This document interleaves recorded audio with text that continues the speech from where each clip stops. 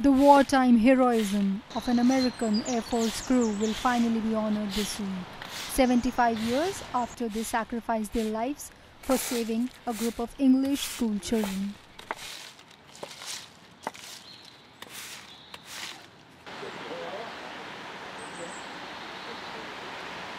We heard this plane coming over.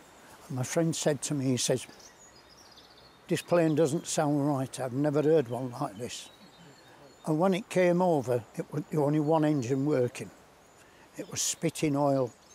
You could actually see daylight through the tail of this bomber. That's how bad it was.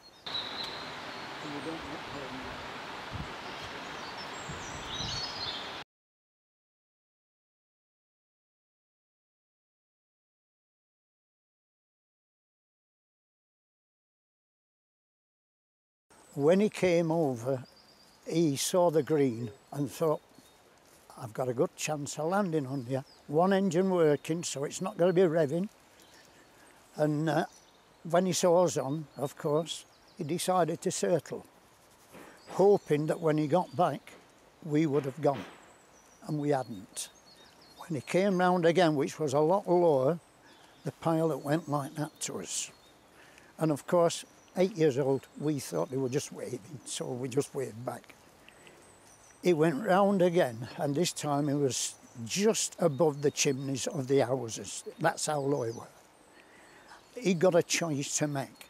He could have landed on the green, or he could have died, because there's no way he would have got over these trees. And of course, we heard him rev, he went up, and the other engine failed, and it dropped straight into the ground here.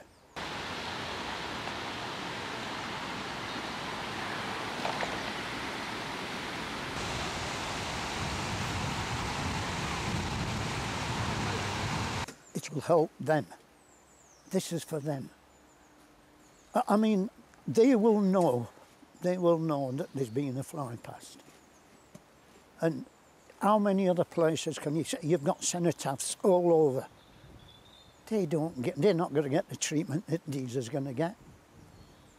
You know, I mean, people know about these now and never known about them. Till 5 weeks ago, I used to stand here on my own and not see a soul. But I used to spend all my time with these. And this is what I do, still. And I love them to bits, and I will always love them to bits.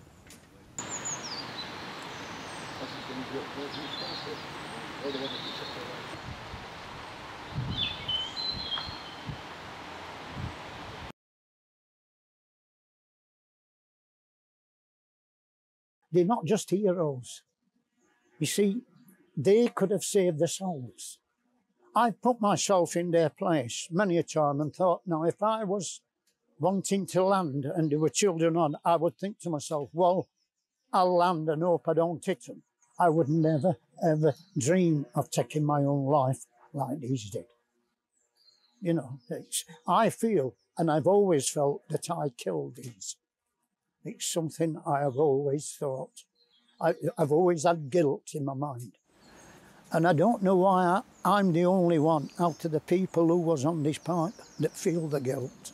Tony, you were 8 years old. I know. But through the years, the guilt has built up and built up. And I put these before anything.